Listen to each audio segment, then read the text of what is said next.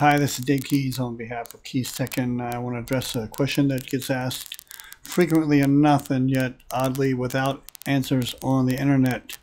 The best that you can find is a range or people trying to get you to give them an email address in order to quote you a price for a system. Well, why is that? It's not that necessarily people are trying to be obtuse about the pricing of a DAF system, which you're looking at here, a typical rendition of a DAF. So dissolved air flotation is maybe a little more complex than people actually understand, and what I've seen is that on the internet it's not very well explained at all. But dissolved air flotation systems start not with wastewater or flocculants or any kind of what the water is doing at a particular point in the process. It really starts with chemistry. And it starts with a little thing called a valence electron. Valence electrons is what enables atoms, so this is at the atomic level actually, it enables atoms to bond together or repel each other or whatever's going on chemically or electrically. So you get a charge with valence electrons when they are caused to move from one atom that has such electrons, not all of them do. So you move from one atom to another and suddenly you've got a situation where you've got a charge, a negative charge and a positive charge between these atoms. This is the principle behind semiconductors and lots of other chemical processes, but it's not talked a lot about in DAF systems. Well, as you introduce chemicals into the DAF process, of course, then you're creating a charge. That's what makes the air bubbles collect the solid waste. And every kind of solid waste and every kind of waste application has a different need for a different chemical to introduce the charge to those bubbles in a way that will attract the waste solids. And if you don't get that chemical solution right, then you're going to have no effect or an over action of some part of the process that causes your entire process to fail. Also, what happens with DAF systems is they're made out of, well, here's some chemicals. DAF systems are made out of metals and components that are subject to wear, chemical degradation.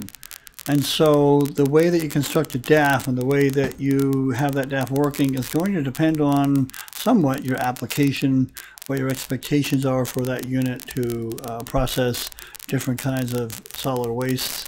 You might have arsenic, you might have food residue, chicken fats, you might have oils, you might have something else. So a DAF unit needs to be constructed in a way that not only is going to deal with the actual wastewater that you're going to be treating, but also the kind of chemicals and chemical percentages, the chemical compounds that you're going to be introducing into your process. And it matters what your construction is like in order to withstand over time these chemicals. So keep in mind that a DAF system can cost as much to operate as it does to purchase, between the chemicals and maintenance of the DAF, replacement of pumps, etc.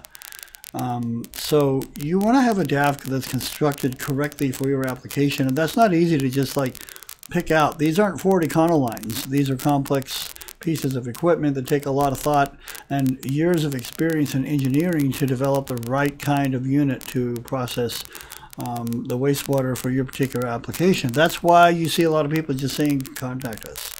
That's really what you need to do. Unless you're an engineer who's prepared to do all this calculation yourself and somehow you've got 20 or 30 years of experience under your belt, you're going to want to contract professionals.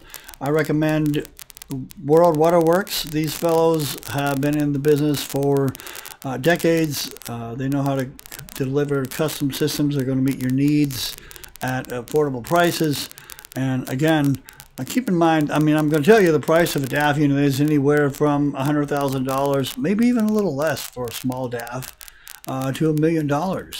But that upfront price is not what you should be looking at. There's a TCO that you want to pay attention to. Total cost of ownership is going to be the big factor in how long that thing lasts, how its components work, what kind of application you have, and how that's going to perform for you. Is it going to process water effectively, or are you going to have kind of a drag on your efficiency, causing you to use more and more energy and parts to get something done that should have been done a lot cheaper? As it is, a DAF system can save you millions of dollars a year on pollution credits. Lots of businesses can't even go into business without dealing with this issue of treating wastewater before it's returned to municipalities. So contact the professionals over at World Waterworks. They will help you get started on understanding what your application is going to require and finding the right solution for you. This is Dave Keys for Keystech signing off. Thanks for watching.